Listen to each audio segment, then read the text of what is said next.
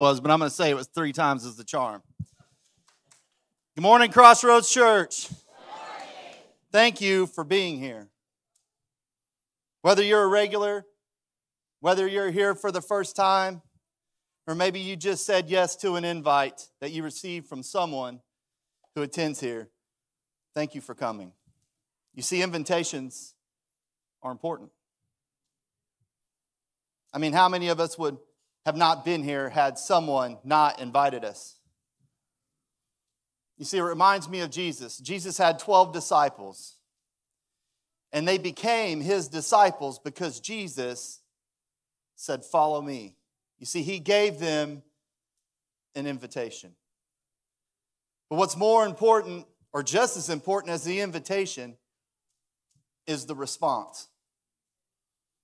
You see, the disciples' lives were forever changed because they said yes to an invitation. Millions of people's lives have been changed because they said yes to an invitation. And this morning, it's my hope that some of your lives will be changed because you said yes to an invitation. You see, the beginning of change, the beginning of transformation, the beginning of hope starts by saying yes. Saying yes to something that maybe you normally wouldn't. Saying yes to something because maybe you just felt led to. Saying yes to something because maybe you didn't have the heart to tell somebody no. So what is it this morning that can be so life-changing that is worth saying yes to? You see, my first introduction to this church was back in 2019, and I sat right over there about 3 rows back. It was the first time I've ever been here. I didn't know very many people, but I was invited by a church member. I was invited to a friends and family day. And I'm glad I said yes to that because remember, saying yes to things is important. And I had thought that my yes was for a friends and family day. But it wasn't. What I found out was my yes for was what I heard next. You see, Pastor Ronnie was preaching that morning, and during his sermon, he shared a love letter that was sent to him from his wife, Miss Carrie, while he was serving overseas in Afghanistan. And I don't remember much about that letter now, but what I do remember is how much she loved him. And then I thought, it must be nice. That must be nice to be loved like that. And no sooner than that thought entered my mind, and then Pastor Ronnie held this Bible up just like this, and he said, "What do you think that this is?" It's the greatest love letter ever written. And it was written to all of us. And if we look at this book as a list of things that you can and cannot do, if we look at this book to gauge how good or bad of a person we are, then you've missed it.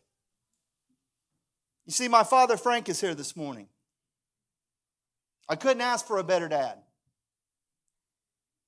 My dad has been at every corner that I've turned in my life. But I also can remember all the whoopings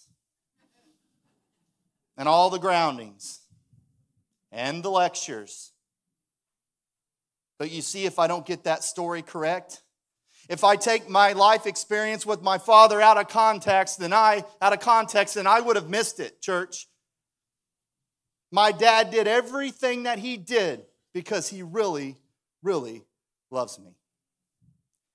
And I'm up here this morning to tell you that God loves you.